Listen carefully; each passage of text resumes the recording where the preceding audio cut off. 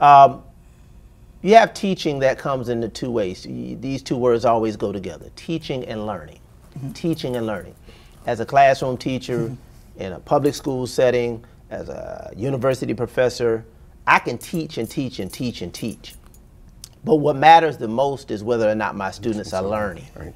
And we've seen, you've seen, I've seen to some extent, kind of dating myself a little bit. I've been around a while. I was here before schools got letter grades. When I was a principal, there were critically low schools. So we've seen the advent of different accountability mechanisms to measure and determine whether or not students have learned. Correct.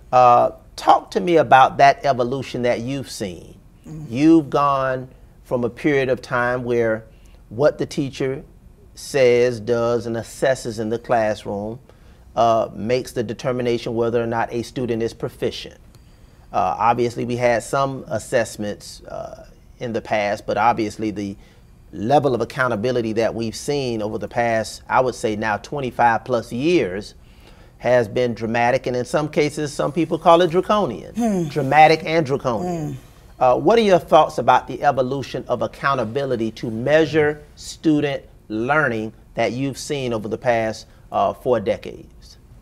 When you look at the teaching, you know, in itself, going back to your days at Northwestern, when FCAT first came out, if you remember, and I'm sure you do, that FCAT was towards the end of the year, and we got the letter grade, if you will, right before school got out.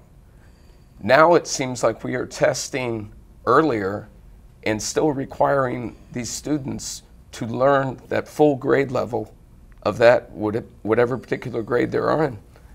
You know, to learn the whole year in maybe 6 months.